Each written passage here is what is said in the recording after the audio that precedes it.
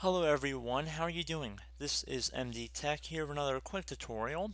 In today's tutorial, I'm going to show you guys how to turn on or off the Windows Update service on your Windows 10 computer. So this should be a fairly straightforward tutorial and we're going to jump right into it.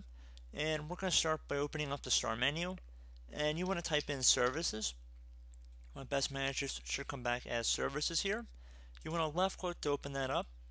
And now you want to scroll down until you get to Windows Update near the bottom, depending on how the view is sorted here. So once you find the Windows Update service, double click on it. If you want to set it to disabled, you want to click inside this drop down menu and select disabled and then apply and OK.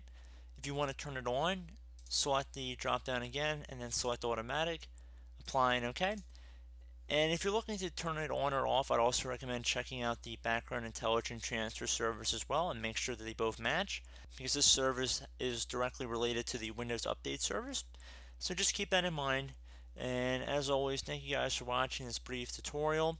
I do hope I was able to help you out, and I would recommend that you restart your computer once you have made this change. So I look forward to catching you all in the next tutorial. Goodbye.